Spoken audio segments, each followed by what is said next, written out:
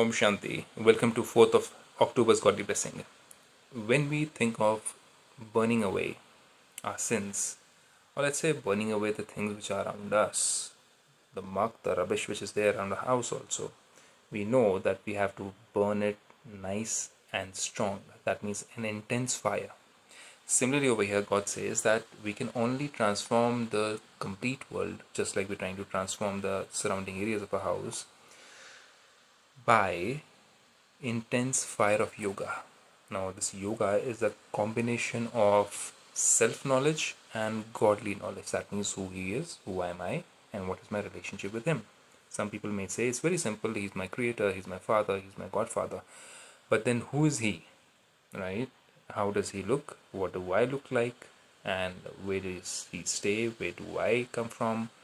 And also, what is his role? What is his creation? People will say the whole world or the trees or the skies, don't you see? Well, there's much more than that. The whole world drama is his creation. And all the actors are given the part on the basis of their level of understanding of the creator. So here God says that may you be a world transformer who burns away the rubbish of the world with an intense fire of yoga. All the rubbish of impurities can be burnt away with the intense fire of yoga.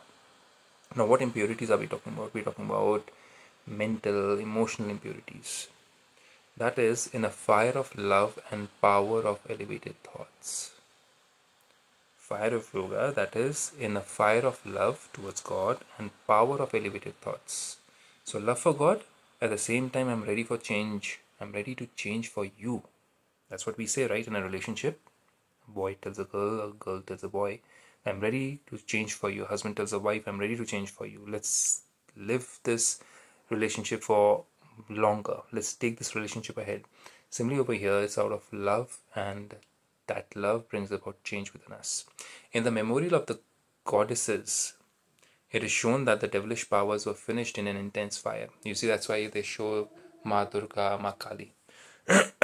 And they're shown with those different intense fireballs, sometimes with their different instruments which they have in their hands, especially for killing. And there they show that intense fire through their eyes, through the mouth, through their hands, and it burns the sinner away. It burns that demon away. So God is saying that memorial is of this present time. So first of all, become an intense form of fire. That means have that zeal and enthusiasm to burn away the devilishness within us. This is not about killing somebody else. It's actually, how do you showcase that you have removed the evil? So you portray it in a human form, in a devilish form, and you show them killing the demons.